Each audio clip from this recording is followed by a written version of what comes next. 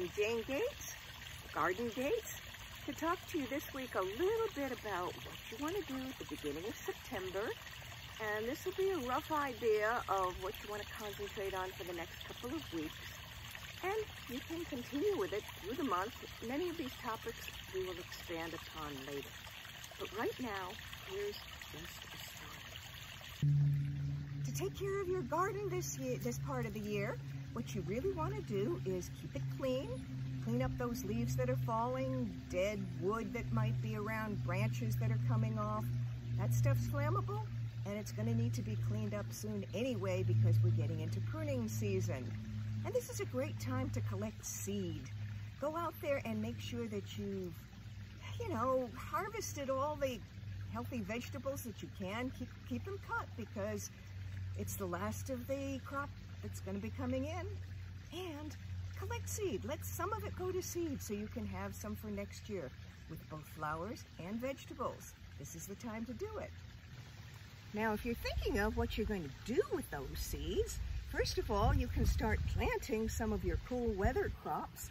That's things like, broccoli, cauliflower, lettuce, peas.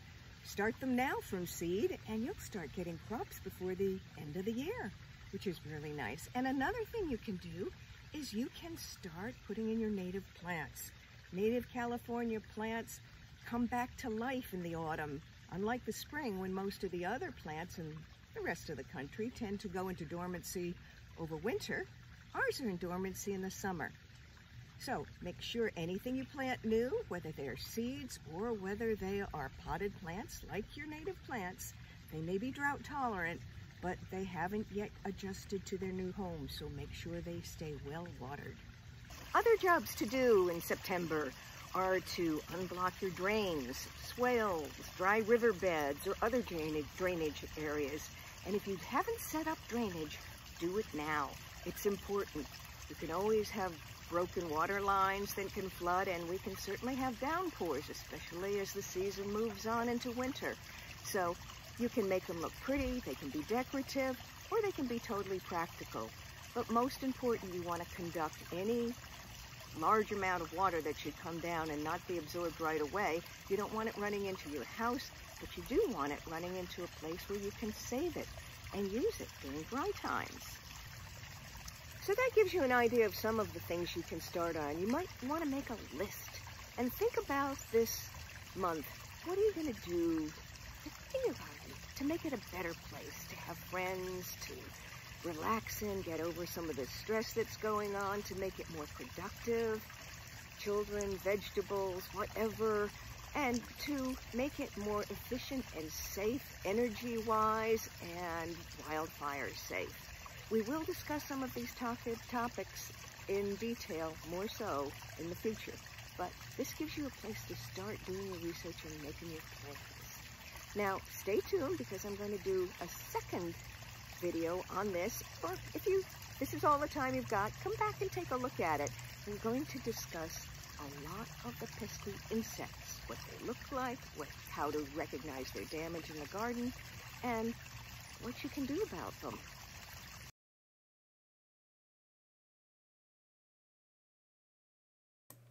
We have a lot of bugs that can give us trouble in our gardens, but here are some of the really common ones around this area that are giving us trouble. First of all, although this is one that you're not going to be looking for this in your plants, you are going to be looking for this in every bottle or pail or bowl or area that collects water.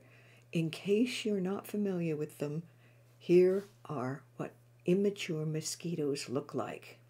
This first example is a raft. You see this tiny, tiny little oval black shape. Its characteristic is it doesn't sink very easily. It floats on the surface, and these are mosquito eggs. Next of all, you'll see in these tubs how they start off really small, but they're these tiny little creatures that are very identifiable because, like little worms with fuzzy ends to them, they go up to the surface and down to the bottom again. They come up to the surface to get air and move in that very, very noticeable flip-flop kind of motion. If you see those empty out your tubs immediately because these are the larval forms of mosquitoes and will be hatching out to adults.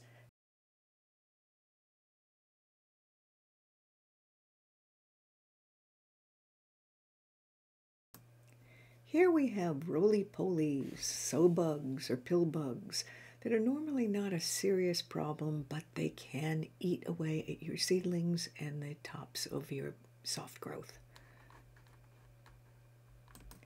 They prefer to be out in the hours of darkness, and if they become a problem, you may have to use something like diatomaceous earth to cut the numbers down.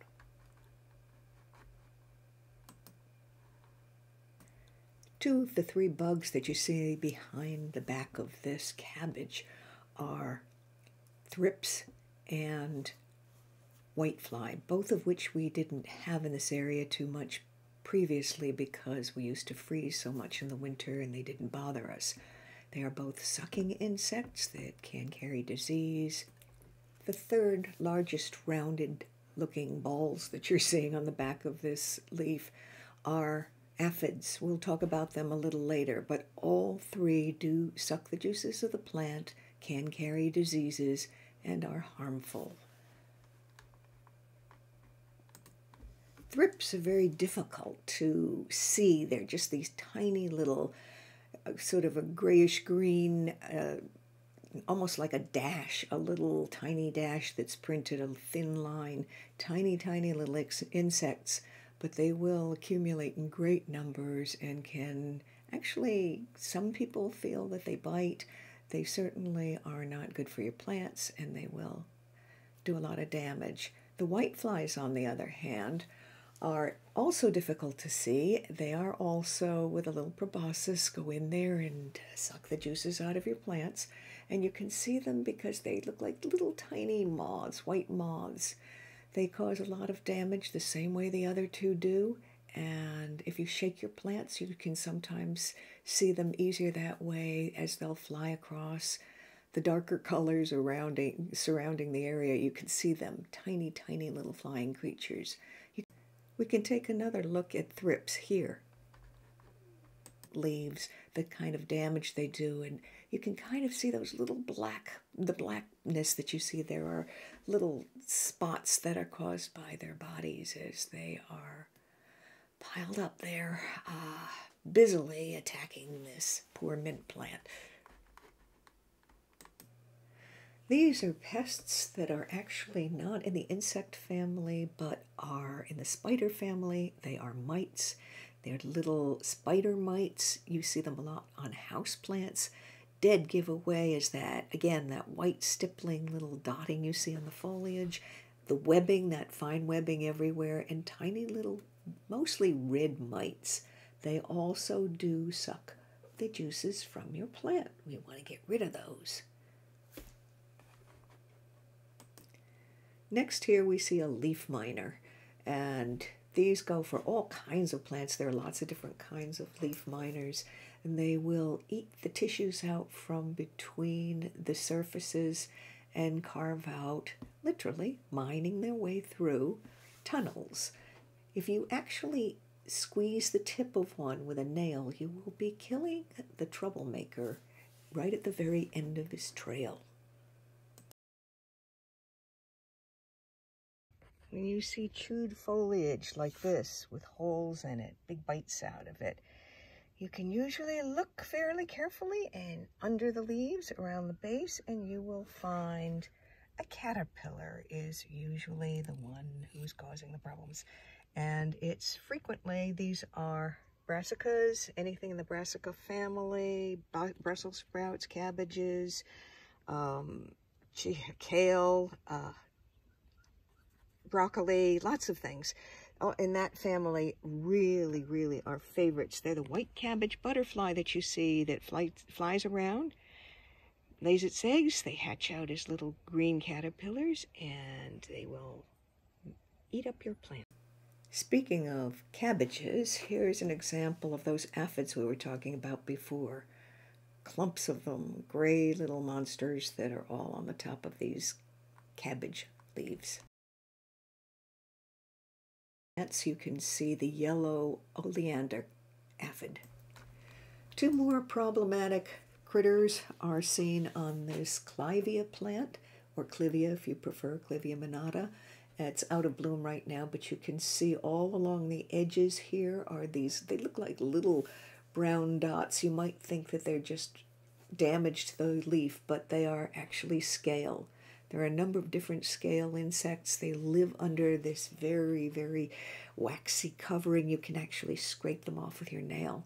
And they, too, suck the juices out of your plants. They're best washed off. You can also use a cotton ball or any piece of cotton that's soaked in alcohol and scrub them off.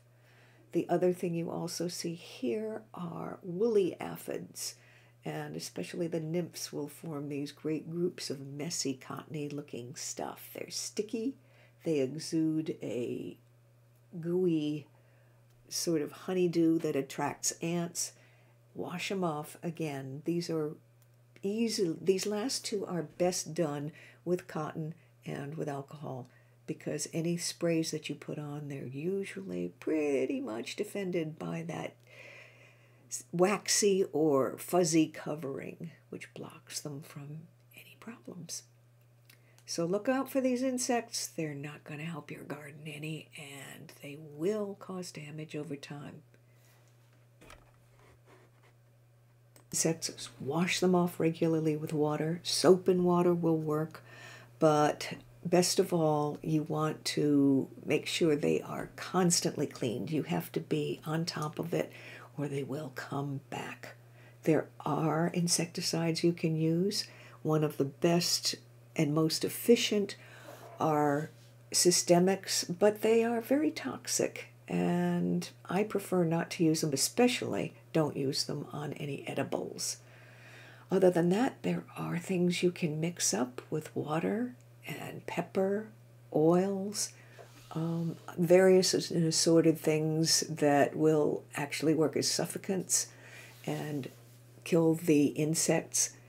There are lots of things on the internet you can look up to find different recipes with garlic and onion, and as I said, hot peppers, oils.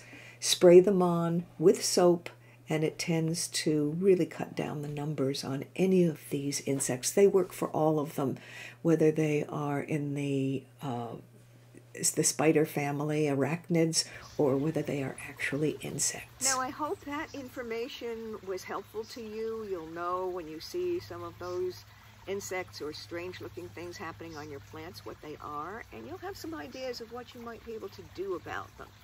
There are long, long lists of chemicals that you can use and all kinds of claims of wonderful solutions that are just magic. We like to believe there's a black and white and life is really simple, and you buy a can of this and all your problems go away. Unfortunately, it's not quite that simple, so I hope I've given you some insight of things that you can do to keep yourself in charge of your garden and not the intruders and the bad insects. Thanks for tuning in. Look forward to seeing you in 2 weeks. And do note, I am now doing this, I think this is going to work out for me, so we'll have the short version at the beginning for people in a rush, or this is going to be on my Facebook page and on YouTube. So you can go to either place if you want to review it later, or if you just couldn't tune in at the time, because it won't be live streaming, so you're not stuck having to be here at 9 o'clock on Fridays.